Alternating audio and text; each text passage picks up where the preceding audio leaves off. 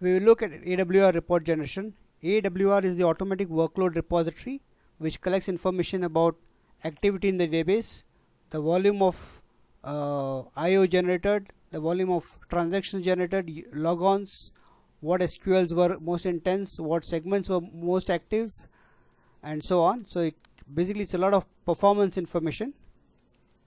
You can see that I have been running some queries in the background here. So let me log in as system. I don't need sysdba here. Let me manually create a snapshot of AWR.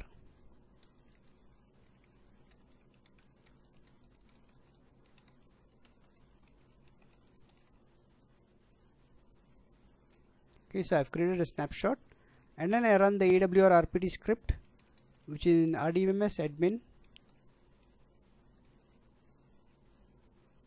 It asks me what format I want. For simplicity, let me create a text format. How many days back I want to look for. I cannot create a report for two snapshots where there has been a database instance shut down and started up. Here there is between 2881 and 2882 there was a database instance shut down and started up. So I cannot create a report spanning 2881 2882 because it would be interrupted by the shutdown startup. But I can create a report for 2882 to 2883, that is these 8 minutes here from 2258 to 2303. So let me specify I'll just show you what happens if I try to create a report for where there was a shutdown startup. It gives me an error here, right? So I cannot create a report if there was a shutdown startup.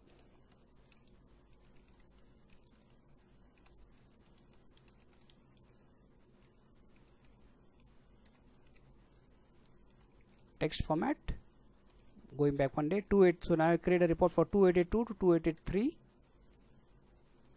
The default name is already specified, so I can use the default name,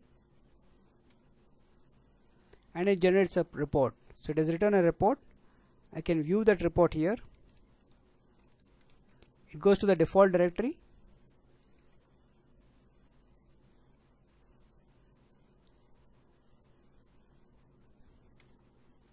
So it gives me a workload repository report.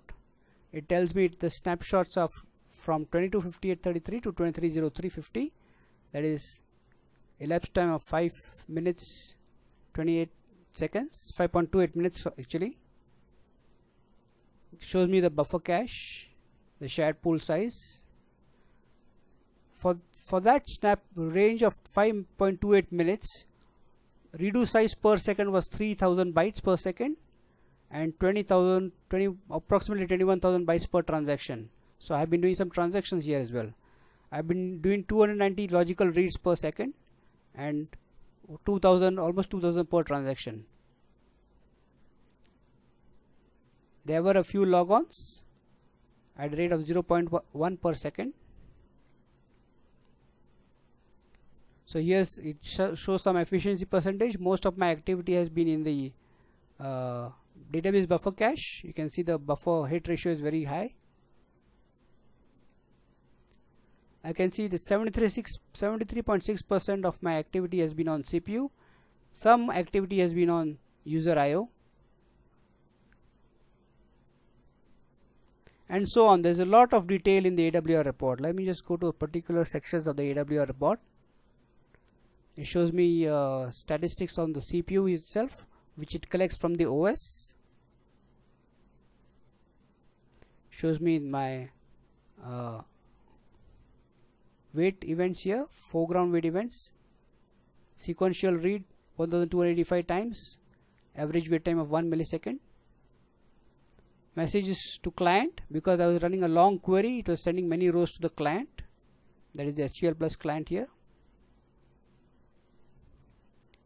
This section shows me wait events in terms of a histogram.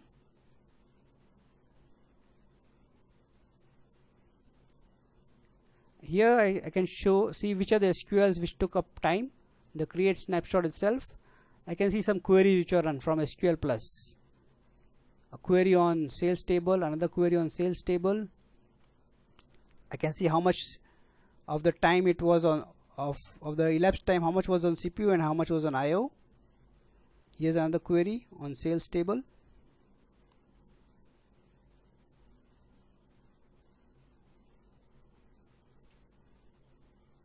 Okay, so these are all the queries.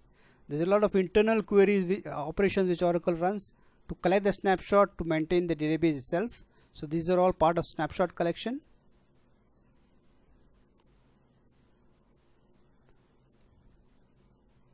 So these reports are by elapsed time. This is by elapsed time. This is by CPU time. This is by IO wait time, and so on. So there are many different sections to the report. This report is by reads. So you can see this query accounted for so many reads, 1716 reads. And then there are some advisors also. The buffer pool advisory. So my buffer pool is currently about 80 megabytes. It shows me if I were to increase the buffer pool, whether there would be any difference to the physical reads.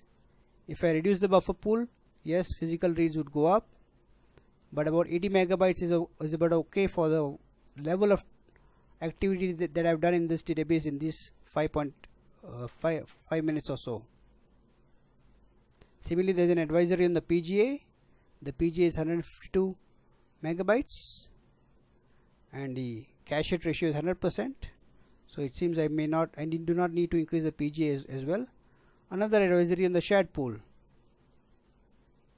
and the total SGA target itself. So this is the SGA target is 284 MB and the database time is 14 seconds.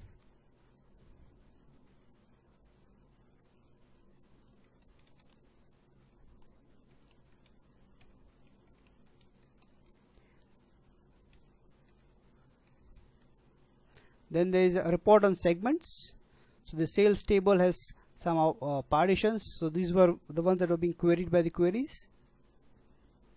This first report is by logical reads, the second report is by physical reads, and so on. So the AWR report itself contains a lot of information. The most important part is you find out what was the elapsed duration, what is the load profile, what is the volume of activity, look at redo size, look at logical reads, look at block changes, physical reads, and then look at the foreground events to identify how much time was spent on which await event. So most of the time was on CPU, but there was some time on IO here. So the way you generate an AWR report is, if you don't have a snapshot up front, you create a snapshot.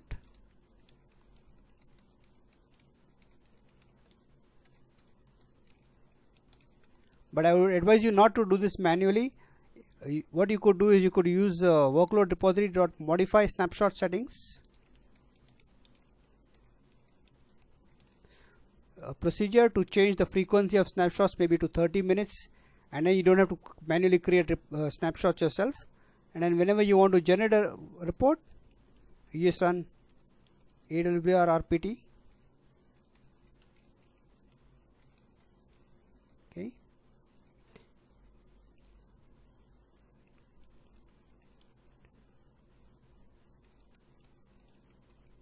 So that's how you generate a report from the command line, or you can do it from Enterprise Manager, or if you're using SQL Developer 4.1, you can also do it from SQL Developer. You just run this from the command line here, or from Enterprise Manager or SQL Developer. And then the report gets generated. So you can see the new report also got generated now.